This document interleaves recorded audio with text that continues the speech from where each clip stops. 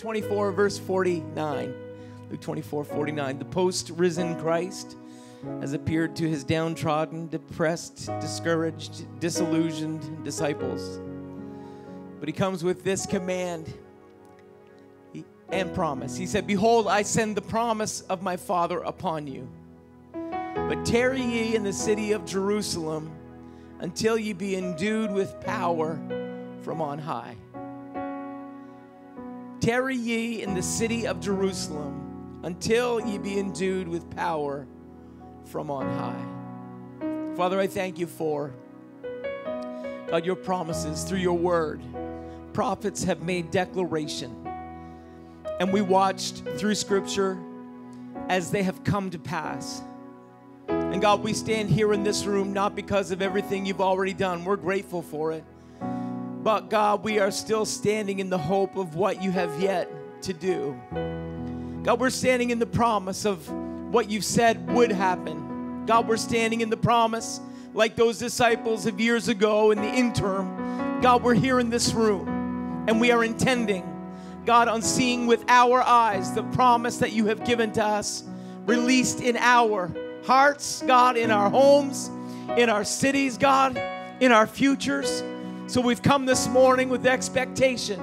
God, this isn't just another date on the calendar, but God, this day, this Pentecost Sunday, I'm praying, Father, that you would do exactly as you have promised that you would do. We need another Pentecost, God. We need another Pentecost to flow into our lives. God, we need fire. We need wind. God, we need outpouring. God, we need something to happen until our spirits are overcome and until we can't act normal, until it overcomes us, until you indwell us. God, we need that kind of move of your Spirit in our lives, in our homes, in our churches, in our cities. God, we need another Pentecost. So we stand in this room with anticipation. God, we stand with excitement. God, we stand knowing that you have never let us down, and every word you've ever given is true. You're not slack concerning your promise. So this morning, God, we're waiting. We're waiting on you this morning, Jesus. And we're praying that you would do everything you promised that you would do. If anybody's waiting with me this morning, would you clap hands to the Lord for a moment and just lift your voice for a minute? Someone look at your neighbor and tell them, wait for it. You may be seated. It's become a little phrase that's part of the vernacular of our society. I don't know if it's because of the social media or the ability that we have in our hands to communicate, but how many have ever had somebody just kind of show you a little video clip? Maybe it's something that's funny, or maybe it's something they just really want you to learn. Maybe it's a message, a veiled message they're trying to get you to receive. Here's some great toothpaste. Sorry, I don't know. Not on my notes. Stick to the notes, Jack. But, you know, you've been partway through the video and somewhere along the line you just kind of checked out. And then they said, well, wait for it, wait for it. Anyone ever had that happen? Or is it just my kids and my ADD? But how often have I heard that phrase, wait for it? We live in a society that we don't like waiting very much. I'm grateful that I don't have to wait a long time for some stuff. I like prepaying for my coffee. In some places, it doesn't seem to matter that you've already paid for it. Doesn't seem to matter that it's supposed to be all ready for you when you get there. But sometimes it works. I'm just telling you this morning, I like it when it works. I don't like waiting a whole lot. I like moving. I like trying to get some stuff done. I like ambition to come into fruition. I like that. I don't like waiting a whole lot, but there in the Scripture we can see that often God requires us to wait. If we were to look in the Scripture, the past, you looked at the feasts in ancient Israel, there were often these seasons where God would allow his people to wait from one festival to the next festival. One example is one that we're in today, Passover and Easter. Now, Passover has passed, and the next holiday on the Hebrew calendar is Pentecost, which is today.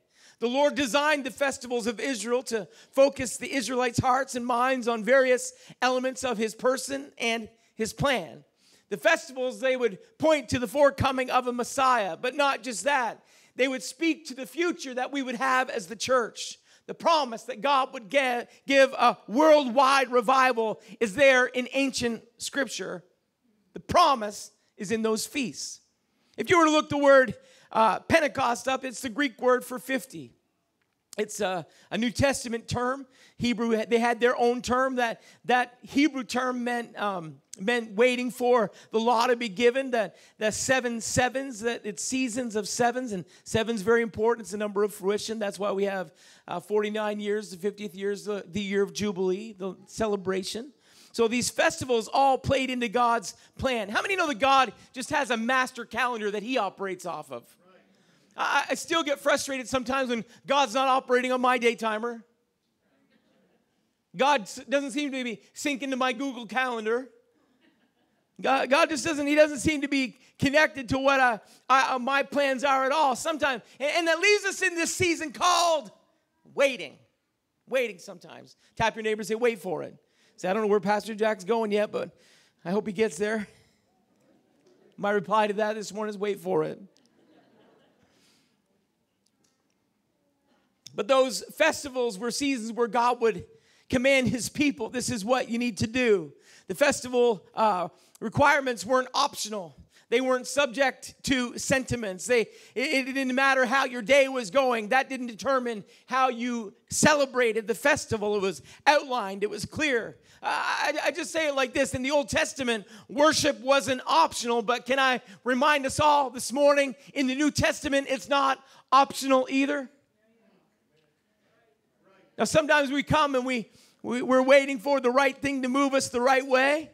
We're waiting for our favorite song. We're waiting for different things. But worship isn't intended to be optional. When they came into that feast of Pentecost, they had sheaves that were to be waved. They had 2 loaves that were held high. And they didn't ever come empty-handed. They came on purpose with a purpose.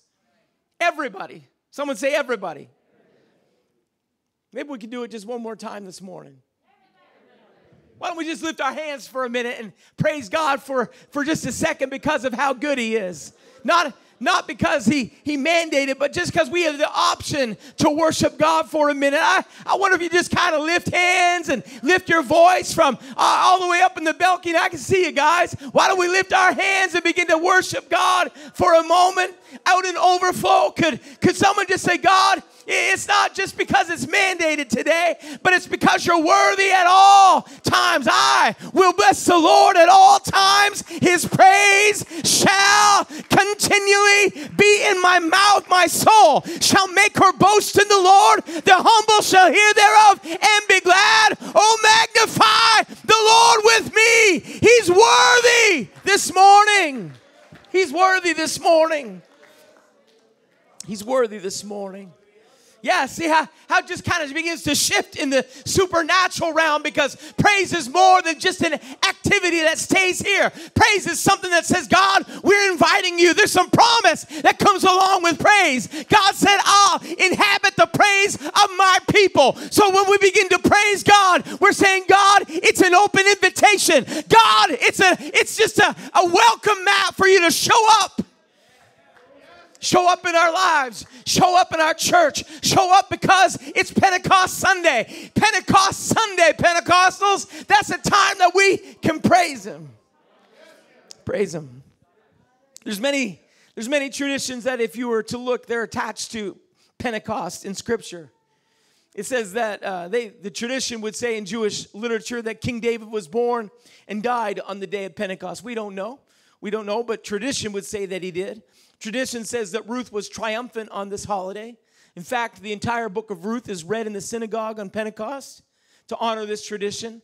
It said that the Torah was given on Pentecost. One of the Hebrew titles for the holiday is simply the season of the giving of the law. The season of the giving of the law. You can't You can have Passover without Pentecost, but you can't have Pentecost without Passover. You need Passover. So let's just step back for a minute and think what happened 50 days prior to this. We know it was Easter Sunday. Some of you are thinking, 7 weeks since Easter already? And then you're thinking, man, that went by fast. Or is that just me? Time seems to have flown by, and here we are, 7 weeks after Easter. But if you'll think back with me to what we celebrate in Easter, it's Passover. The first Passover was that miraculous events. 10 plagues have happened in Egypt, and just before the 10th plague, they paint the doorposts with the blood of the perfect lamb, and then they roast that lamb, and they ate it, and they had their staffs in their hand, they had their shoes on their feet, their bags were packed, they were heading out. The Red Sea parts on their Exodus. That's why they call it the book of Exodus. And they walk through, and then the Red Sea closes in behind them and buries Pharaoh in the Red Sea. Just incredible. And just as incredible as that first Passover was, Israel's just marched out of Egypt. They're no longer slaves, but sons and daughters. There was something more incredible coming. That was the beginning of what God was doing. They didn't receive it all in one moment. God said, I'm just putting a little space in between here. I'm putting a season between Passover and Pentecost. And if you were to travel with them 50 days in the wilderness, you'd find that they landed at Mount Sinai. And it's on the first Pentecost that Moses goes up on the mountain and God gives the law to Israel. It's fire and smoke. It's lightning and thunder. And in Exodus chapter 20 and verse 1, it said that God spoke all these words. This Pentecost thing was birthed in the fire. This Pentecost thing isn't a quiet thing. As a matter of fact, we all get a little uneasy when church gets really quiet. And sometimes with masks on, it gets really quiet. Sometimes you're just kind of I think we've been doing this for a little while now. We don't do it for feedback all the time. It isn't about what we get out of it. We're just wanting to make sure that somebody gets something out of it. And the best way to get something out of it is to engage. And we engage by corresponding. I love the way we do church. I like it when we can amen. It's not just amen in the preacher. It's amen in God's word. It's about response, not because of what we get up here out of it at the pulpit. It's about what you're getting out of it out there in the pew. That's what this whole interactive worship is like. So Pentecost didn't start in some quiet space where God just kind of passed the 10 commandments to Moses and he just quietly tiptoed down off the mountain. Can I remind everybody that Pentecost happened with lightning and thunder. It happened with this activity and this motion, fire and smoke, and stuff was burning. People were... You didn't know what was... Welcome to Pentecost!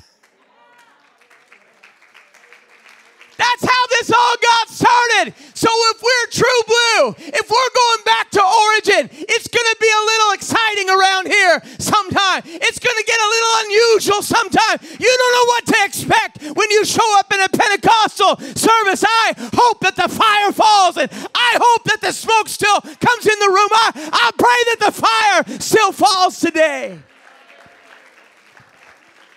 Someone say that's Pentecost. Pentecost was waiting for it. You say, you're just making that fit a little bit, but hang with me.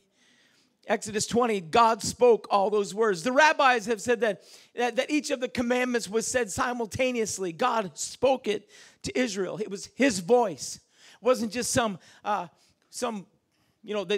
Moses had them on the law, but God's voice spoke those commandments.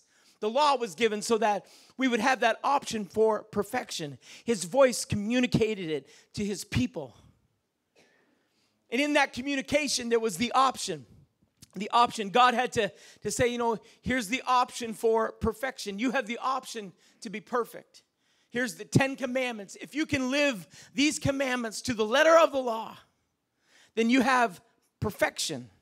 You in that place of perfection, then you have the option to receive power. And God knew that we could live up to perfection. We can't live up to the demands of the law. Now, I hope that we're not failing the 10 Commandments every day. I hope that we're all trying to live out God's plan and God's purpose. But how many could honestly say with me this morning that you failed? Good, we're all in the same room. The law proved that we didn't have the power. You could try your very best. You could give it your level 1 effort. But at some point, you're going to fail yourself and you're going to fail God. The law proved that we couldn't be perfect on our own. The law proved that the power that was there, that could be received, couldn't be received because we couldn't live up to the demands of the law. But don't dismay. Because Pentecost has begun, but Pentecost hasn't yet fully come. The promise is there in the picture of the feasts. There would be thousands of feasts before we read the significance of what began on Sinai in Acts chapter 2. We would wait. Someone say, wait for it. We would wait through the judges and the kings and the prophets and the priests. We would wait for the promise to come. Israel would wage wars and suffer hardships, but wait for it, Israel. It's coming. The promise of Pentecost is on the horizon. Don't give up. Pentecost has just begun. So they would watch as their temple would be destroyed.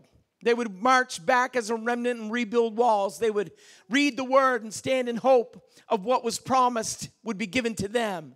They would wait for it. And we can just fast forward down through Scripture into the New Testament that the Messiah would come. Jesus would be born of a virgin, and he would live his life, and he would teach for 3.5 years, but then they would reject their own Messiah and put him to an open shame on a cross. He would become the perfect Passover lamb, and they would bury him in the borrowed tomb on Passover. But wait for it, because Pentecost is coming. And it's in that season that we find the scripture we started the message with tonight, that he met his disciples and he told them, tarry in Jerusalem until. Tarry until you're endued with power from on high. Tarry until you receive what I've promised all the way through Scripture. Don't give up now, disciples. I'm not finished yet. You're just going to have to wait for it. Here's what I know about humanity. If you want it, you'll wait for it. If you really want it, then you're willing to wait for it. I've seen people wait with their phones all beat to pieces because they don't want the 12. They want the next iteration of iPhone. They don't want the almost new version. They're going to wait until. There's something about waiting until, and there was 49 days of waiting when they were told, go and tarry in Jerusalem until you're endued with power from on high, and until the Comforter comes, until the promise is yours. Go and wait. And if you'll just think back with me to Easter, that if someone had said to all of us on Easter Sunday, you know what? Let's just wait here until we receive the promise. I don't know what the shower facilities were like in an upper room in Jerusalem. I don't know what the on-hand toothpaste supply was like. Let's hit it again. I don't know. I don't know what your patience level would be like. But if you were told to wait, I think sometimes there's that season of waiting where we can get frustrated. There's a season in the waiting when we say, you know what, I got so much to do. I've already given this 3.5 years of my life. I've got a lot I've got to get done. I think I'm just going to go back to the old fishing boat and going to get some stuff fixed up. I'm going to sit back down at the tax collector table, and I got some friends that are still in the business. I don't know what the disciples were thinking. As a matter of fact, I don't know what 120 were thinking. I'm guessing we probably have close to 120 this morning. I don't know. I don't see Eric's head around there to ask. I'm going to guess we're somewhere around that in the room this morning. Now, can you imagine? I don't know what architecture in ancient Israel was like, but they were waiting in an upper room. I'm going to guess it was some hot days when they probably felt like a cool breeze would be a good thing. I'm going to guess that they didn't feel like sitting there any longer at some point. But something on the inside, if you want it, you'll wait for it. Something on the inside of them said, I'm not giving up yet because the promise has yet to come. He said, wait until. And so we got yesterday under our belt and we're halfway through today. But if it doesn't come until tomorrow, I've made my mind up. I'm going to wait until we're endued with power from on high. I'm going to wait until we receive everything that God has promised for us. And if they had done the math, they probably could have said, you know, the last great event was Passover. The next great event is Pentecost. So I'm going to wait until Pentecost, until I get the promise that God has for me. And they waited, the Bible says, until Pentecost. In Acts 2 is the beginning of those verses that we love to read so much. When the day of Pentecost was fully come, they were all with one accord in one place. And suddenly there came a sound from heaven as of a rushing mighty wind, and it filled all the house where they were sitting. And there appeared unto them cloven tongues. Someone say Sinai. That fire still comes along with Pentecost. Cloven tongues like as of fire. And it sat upon each of them, and they were all filled with the Holy Ghost and began to speak with other tongues as the Spirit gave them utterance. We need another Pentecost. But we've got to want it, CCC. We've got to want it, online audience. We've got to want it, overflow. This morning, I'm wondering if anybody in the room is saying, God, I don't know what all the world is telling me that I need, but this is what I do know. I need another Pentecost. I need another Pentecost. It says they began to speak with other tongues, and the Spirit gave them the utterance. So Pentecost is how we identify. Pentecost, we are a Pentecostal church to the core. The foundation of who we are started at Pentecost. That's how this isn't built on 71 Downing Street footing course. This church is built on what was started in Acts 2 upper room. We are a Pentecostal church. And so sometimes we got to remind ourselves that that's who we are. We can't become anything else. When we try and pull the church off of that foundation, I'm going to tell you what's left. Just nothing but broken brick and mortar and pieces and lies. But if we get this church built on the foundation of what this began in, then God's going to grow his church. God's going to continue growing his church. God did that because it was a fulfillment of Pentecost. You see, in Sinai, Pentecost had begun. But in Acts 2, Pentecost was fulfilled. You see, the scripture says it like this. And when the day of Pentecost was fully come. And we can read that sometimes. But don't stop there. Because the day of Pentecost had fully come. But the day of Pentecost was not fully done. It had come. It had fully come. But it was not fully done. The disciples could have looked at themselves and said, that is what we've been waiting for 7 weeks for. Let's get out of here. I'm going to the Diplomat, and I'm ordering a number 7 chicken ball special. Suit yourself. I'm going to McDonald's for a Big Mac and an extra large fry.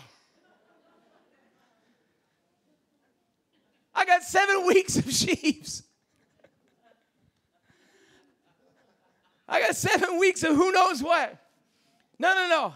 I'll tell you what the disciples did, because Holy Ghost fire does something to the inside of you. Holy Ghost fire won't let you sit by. Holy Ghost fire says, this isn't just for me. I've got to share this with somebody. Holy Ghost fire says, the world needs what I've got. Holy Ghost fire says, I could just let it impact this room, but this room is too small for what God wants to do in this city. So I need Holy Ghost and fire to touch the world around me. The day of Pentecost was fully come, but the day of Pentecost was not fully done. So they stumble out into the streets, and Peter preaches, and people hear it. And when they heard this, they were pricked in their hearts and said unto Peter and the rest of the apostles, men and brethren, what shall we do? And Peter says, repent and be baptized, every one of you, in the name of Jesus Christ for the remission of sins, and ye shall receive the gift of the Holy Ghost. For the promises unto you and to your children and to all, someone say all, that are afar off, even as many as the Lord our God shall call. You see, that's where we come in. The promise to them and their children, Jesus has already said, Jerusalem, Judea, Samaria, uttermost parts of the earth. He's already defined some of the areas that God's going to start the revival in. Jerusalem, Acts 2, fully come. But if God has his way, Pentecost may fully come, but Pentecost isn't fully done. And the problem is that we can look at our own life and our own experience, and I can take you back to the place in St. John at Mark Drive Church. I can take you right to the square footage of where I received the baptism of the Holy Ghost. And I can say, well, that is when Pentecost fully came into my life. But that's not what God intends, because Pentecost can fully come, but Pentecost is not fully done. Because until we fulfill that scripture, to all that are afar off, then we are still waiting on the promise that God has for us. I'm still waiting for it. I remember waiting to receive the baptism of the Holy Ghost. I remember who was praying with me. Brother Jim Dudley was praying with me. James Dudley was praying for me. And he was just saying, come on, Jack, just keep on praying. I remember I was just a little guy. I was little till grade 12, so I know I was little. And I remember the altar was emptying out, and we had good long altar services, but the altar was emptying out, but I was still seeking the baptism of the Holy Ghost. Why? I was waiting for it. Wait for it, Jack. Don't give up. That's it. Just keep on praying. Keep on praying. That's it.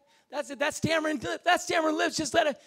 I'm so glad for people that are willing to coach somebody until they pray through to the baptism of the Holy Ghost. I'm so glad that there is a definite end to what we're looking for. I'm glad that we still speak in tongues. I think that's what the Bible says, isn't it? We may need to go back in the scripture just a little bit. And they began to, yes, sir, just checking. They were all filled with the Holy Ghost and began to speak with other tongues as the Spirit gave them utterance. We still live in that promise.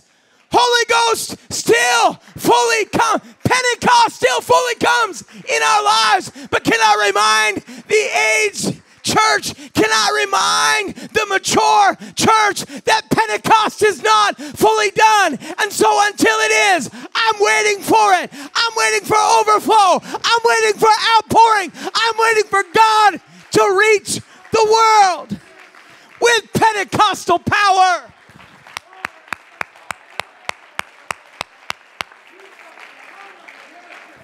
You may as well let it go for a minute. That's the fire we're talking about.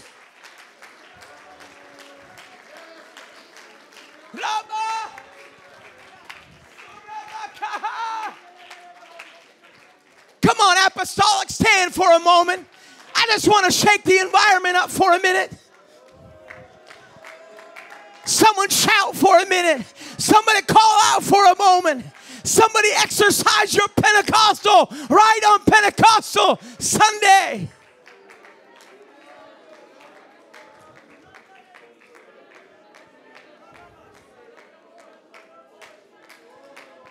Oh!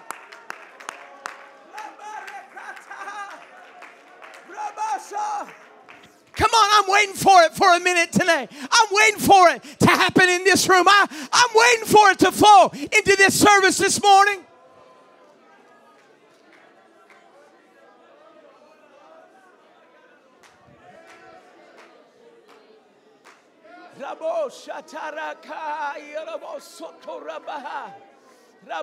Come on, if you want it, you'll wait for it. If you want it, you'll wait for it.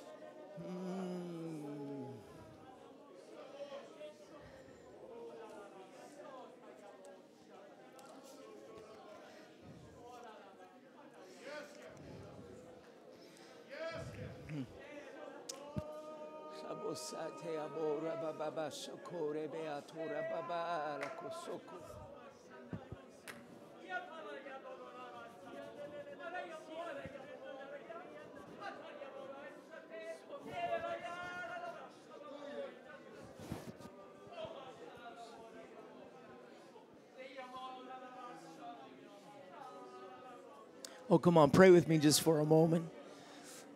Come on, just lift both hands and create a funnel for the Holy Ghost to move in this room. Spirit of God, flow. Spirit of God, rest. In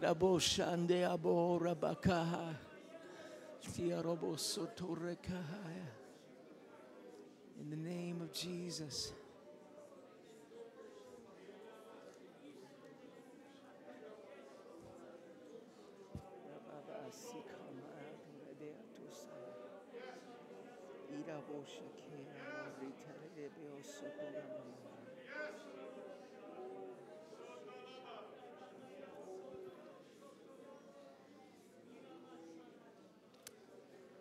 We can come back to the music this morning. You say, Pastor Jack, are you trying to add to what God? No, not at all. But I can look through Scripture, and disciples didn't stay in the upper room. They didn't wait there. The Bible says that that day there were added unto them about 3,000 souls. And it doesn't stop there. You can go to Acts 8, and it's the Samaritans that God reaches. Acts chapter 10, he breaks through the barrier into the Gentile world, and Cornelius' household is saved. The Bible, as a matter of fact, we mentioned all a few moments ago. While Peter yet spake these words in Acts 10:44, the Holy Ghost fell on all them which heard the word. In Acts 19, it's John's disciples who are operating in the level of truth that they know, and they didn't know that there was they didn't know that there was more. And the word is preached and it's received, and God just begins to grow the church. And we know that that isn't the completion of it. Because here we are. I'm grateful for everything that happened in Azusa Street.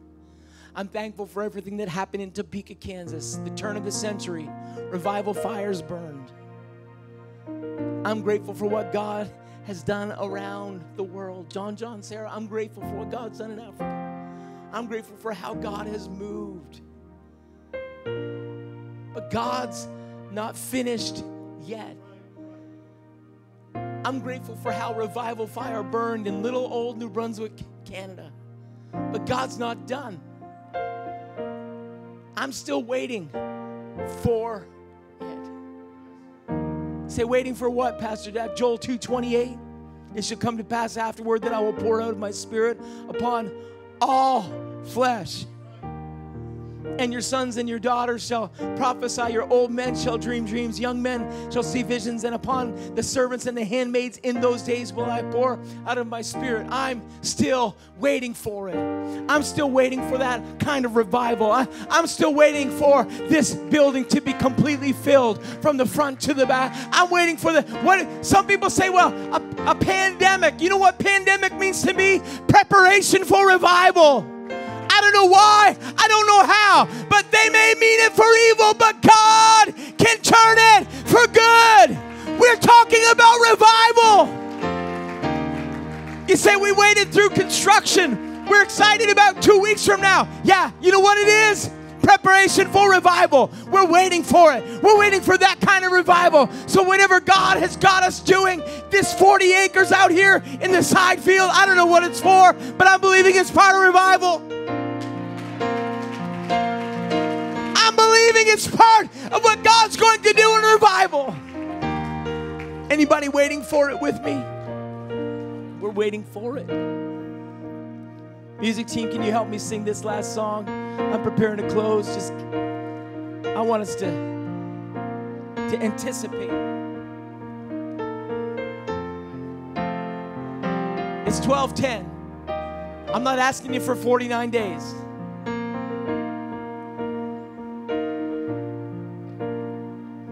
But we've waited. We know what it's like to wait a little bit. I've waited in line for a lot of stuff. I've waited in line in minus 20-degree temperatures for something on sale and Boxing Day Blitz or whatever it used to be called. I've waited in line to get on roller coasters, only be thrown around in a little metal cart for a few minutes. I've waited. I've waited through years of dating and a few months of engagement to watch Kathy walk down the aisle.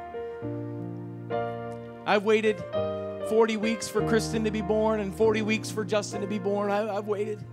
It was worth the wait. If you want it, you'll wait for it.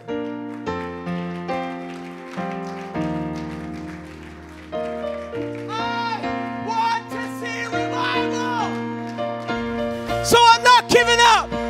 I'm not giving up 2 weeks in, 2 months in, 2 years in, 2 decades in. I want to see revival. Anybody want revival? Wait for it.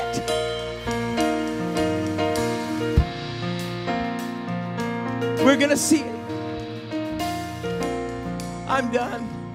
I got a few more notes, but how many are ready for what God's about to do? How many are we've been through Passover. We've been through that season of waiting, but we're stepping into Pentecost when the day of Pentecost was fully come. I want to see revival. We just sing it together with us. Let's cue the lyrics.